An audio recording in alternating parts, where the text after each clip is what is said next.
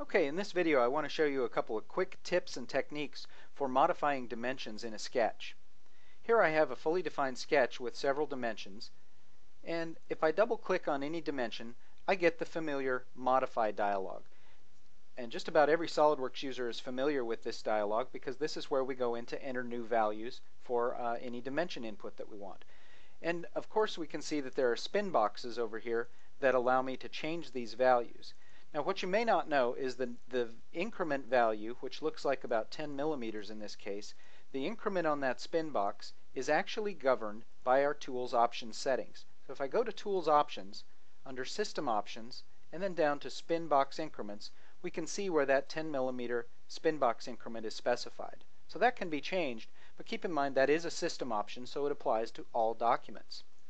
What you may not have known though is that not only can I use the spin box to increment in the 10 millimeter increments, but if I hold down the Control key, the spin box now functions at a 10x, or 10 times the increment, so 100 millimeters instead of 10. Likewise, if I hold down the Alt key, the spin box increment becomes 1/10, or 0.1 of the increment. So here it's increasing in or decreasing in values of just 1 millimeter. So that's a nifty little trick that you can use with your spin boxes to change the scaling of the spin box increment either by a factor of 10 or 1/10. Now we can also do some nifty things with dimension modifications, such as entering functional equations or functional relationships. So for example, instead of just keying in a value of 40, if I needed to have some kind of mathematical relationship like 40 plus 20 divided by 3, I can enter the functional relationship and the math is automatically calculated for me.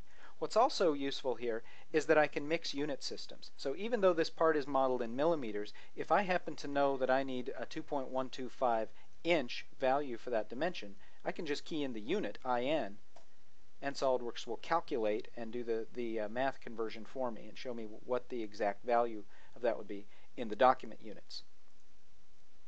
We can do a couple of other interesting things with dimension modifications in this Modify dialog, and that is to create equations. This is done by dropping down the arrow in the Modify dialog and choosing Add Equation.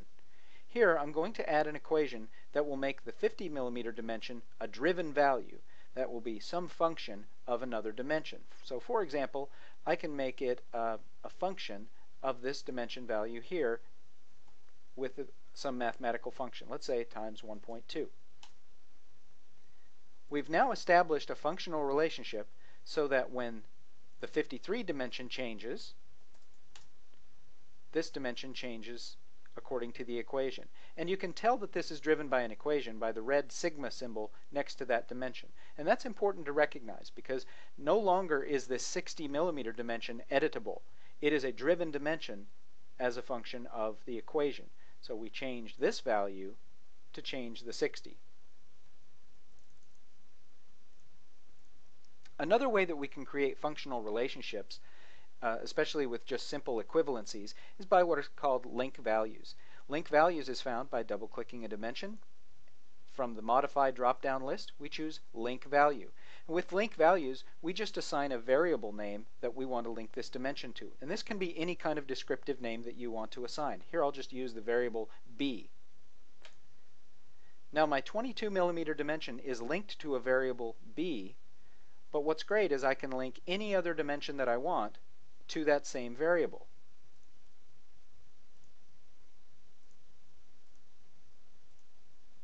Now both dimensions, as indicated by the little chain link symbol, both dimensions keep the same value. But unlike an equation, when I use link values, I can change either value and they both update. There's no dependent-independent relationship unlike an equation. So link values become a very functional, quick way to establish equivalencies in my sketch dimensions.